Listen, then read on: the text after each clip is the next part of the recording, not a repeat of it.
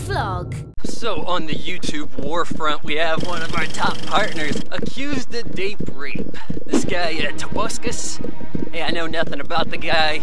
As a general rule, I try not to watch YouTube partner content, especially when they have the little check mark next to their name, and I assume they look like a douche. So, the story goes, this gal, April, says that he had slipped her pills, knocked her out. I didn't read all of her Tumblr posts. Then we have other people coming saying, hey, he may not have necessarily sexually assaulted me, but he did shady stuff, was cheating on me when he said we were dating, and then I forgave him and all this. And it's really a circle jerk of the typical, oh hey, the guy has fame and fortune, and I'm a chick, I guess I need to give this fella a second, third, fourth, fifth, sixth chance, while decent, ordinary guys go completely ignored by attractive women. Because as you know, attractive women are brain damaged, innocent until proven guilty, right?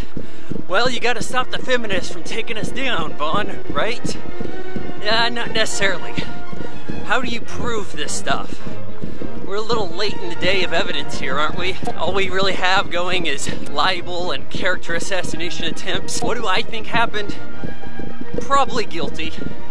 Because I know the narcissistic nature of these YouTube douchebag hosts who believe they can get away with anything.